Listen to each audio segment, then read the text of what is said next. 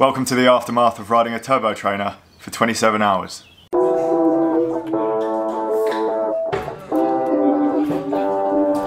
So the weekend just gone, I did a charity ride which was riding double Everest on a turbo trainer to raise money for the NHS, which took me 27 hours in total. Today's video is going to be dedicated to the aftermath. I'm going to show you guys what setup I was using, run through my nutrition, how it felt to do, and an opportunity to answer some of your questions. Now I think 3 days has gone by, and I'm finally starting to feel a little bit more human. So without further ado, part one, the setup. So this is the corner of the room that the turbo is set up in. As you can see, we just had a laptop perched on a window ledge. Daisy's bike is set up here at the moment because she was doing a bit of Zwift yesterday. She's mounted currently on the Omni rocker, which a lot of you guys were asking about. This is a rocker plate, and I'll insert some footage here. It essentially allows some fore and aft and a bit of rocking movement to your bike, so it feels a little bit more like riding outside. I think this saved me a lot of aches and pains over the course of the challenge. I was running a standard Wahoo kicker, which is bolted down to the rocker plate. The weights are on here to counterbalance the kicker because it's slightly lopsided. You can do that with the inflatable balls as well, just there. Having them at the same pressure and then just adjusting this is a little bit more precise.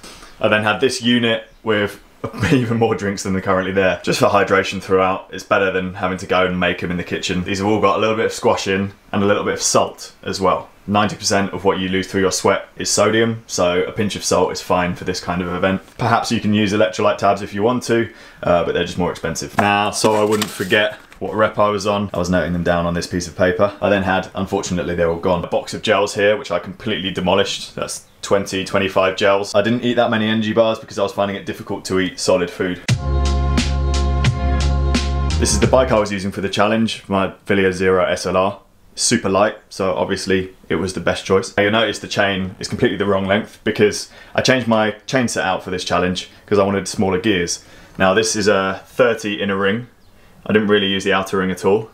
And I've got a 28 on the back. That gearing ratio was still not small enough. I was grinding up the climb a little bit too much, especially when it hit 12% or so. So for the power I was putting out, I could have done with a 1-to-1 ratio for sure. This is my GRX chain set off my gravel bike, and because it's Shimano, it all just fits and works. So it took a little bit of adjusting with the mech, but it worked okay. I'm gonna switch my Dura-Ace one back after this. Other than that, my bike setup was exactly the same as being out on the road.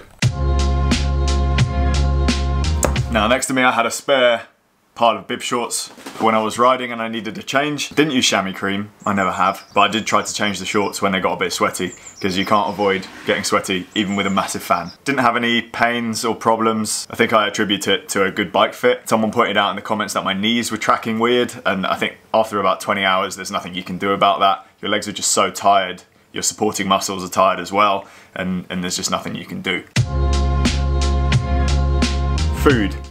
I've had to write a list. Judging by this bin, it was mainly stuff that came out of packets. 20 energy gels, 12 bananas in smoothie form. I just couldn't really get solid food in, so I was relying on smoothies. 2 litres of chocolate soy milk. For some reason that was easy to stomach at night. 4 bagels, which I prepared the night before. I actually made about 12 of them, but just couldn't eat them. Some pasta with pesto. It was another attempt at getting some real food in. All I could do was pick at it. I couldn't eat a substantial amount, so it did contribute. It was salty, which was good. A handful of sweets, some salty crisps, loads of Coca-Cola and coffee. I tried to avoid caffeine for the first 12 or so hours, but after that I was kind of steadily taking in caffeine until right at the end when I had 1 emergency can of Monster Energy right before the last rep, and I was flying after that. And then I crashed monumentally. I was flying for a bit. Now I was chatting to Coach Ken about the nutrition strategy just before, and what we chose is to go for 80 grams of carbohydrates an hour if I could. That would be covering all of the carbohydrate burned if I was riding in zone 2. I was actually riding underneath zone 2 for a lot of it, so I was overcompensating, which was good, which gave me a little bit of leeway in how much I had to eat. I was focusing on carbs because it's not a multi-day event. It didn't really matter how well I was going to recover over the next few days because I wasn't going to be riding, so carbs were king. If you start adding in fats and proteins, it just becomes complicated, harder to digest, and starts affecting the way you absorb carbs. So we're sticking to just carbs, and it really worked well. So how did the actual ride go? Pretty well. I had enough sleep at the start, so the first 3 or 4 reps went pretty smoothly. Then I did start getting tired, and it would go in waves. If you speak to anyone who does these ultra style events, they'll tell you the same thing. It does just go in waves. You'll feel really good, and then you'll feel really bad. And when you're feeling bad, you have to look forward and trust that you will feel better. Now, it didn't get really, really hard until the night. So as soon as the sun went down, that was the biggest struggle. I think your body clock, there's no way of fighting it. Your body knows when it wants to be asleep. So as soon as you're fighting with that, your power goes down, you feel sleepy. No matter how much caffeine you have, it just doesn't really work. So that's 100% the hardest part. By the time it was dark, I'd been riding for a good few hours, maybe 12, and my legs were getting pretty sore.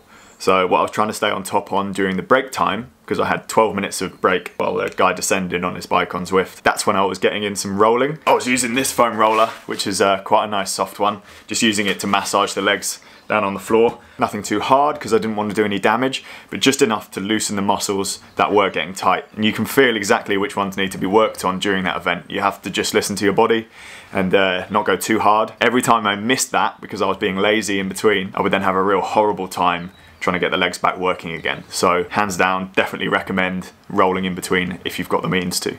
Unlike doing this kind of challenge outside, when you're indoors, you have all of these home comforts. You've got a nice warm room with a carpet and you can roll away. It's a lot easier than being on the side of a mountain, so make the most of it. Heat was one of the biggest things I was contending with. This is the fan that I've got set up. Pretty standard wind machine you can get from whatever shop sells fans. This wasn't really enough to keep me cool. So I was chatting to Ken about this, and he's got a friend who did a study on the cooling of these fans. And it turns out, to replicate the cooling effects of riding outside at 30 miles an hour, you need 9 of these fans.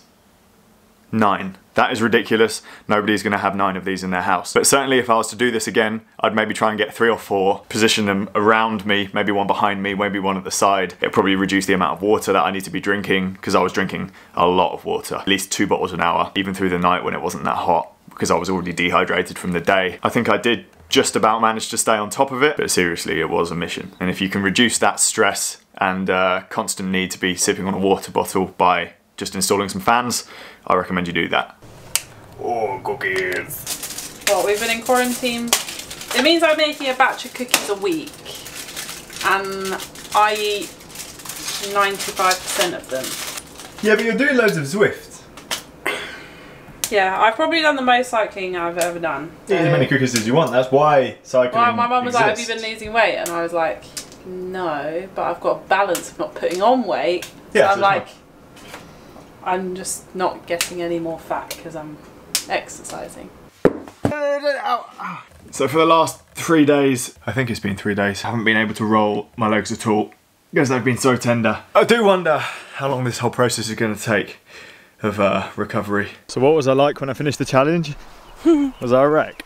I don't remember. Well, you finished it and then we realised that you hadn't actually finished it because of the... That's not on the video. You got to the Everest elevation. There was like a whole 5 kilometres before that, which is quite hilly, up to the Everest, and that... up to Alpe de Zwift. I totally forgot about this. Yeah, and that doesn't count. So then we had to figure out what your 17 reps of Alpe de Zwift was, and then minus that. I can't even remember how we worked it out. It was so stressful. We messaged about 20 people at once, didn't but we? basically, we ended up, just to be safe, because I did the calculation about 4 different times. So you ended up doing 150 metres more just to be safe.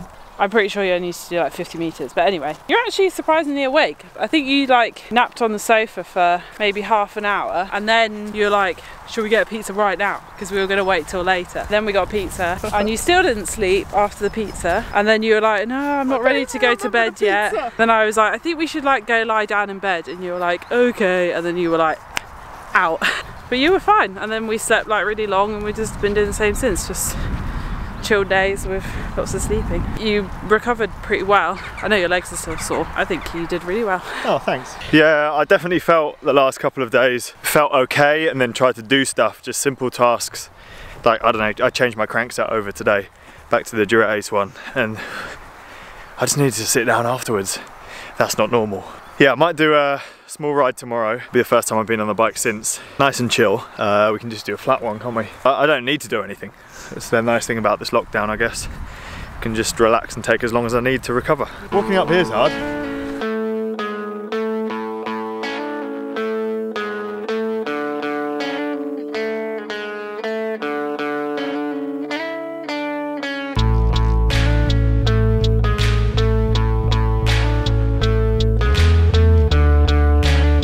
am just back. I want to sign this video off, but first I want to point you in the direction to the charity auction of this rocker. So Martin, the guy who owns Omni Rocker, has put this up on eBay. It's the one I actually used. I'm going to sign it because he wants me to. I've never signed anything, so I've got to invent an autograph. All of the profits go to charity. I believe some of it to the NHS and one other charity, which is all in the details in the listing. I'll put a link down below to that. So if you wanted to get your hands on one of these and do your bit to raise some money, it's a great way to do it. Thank you for watching, and I'll see you guys soon.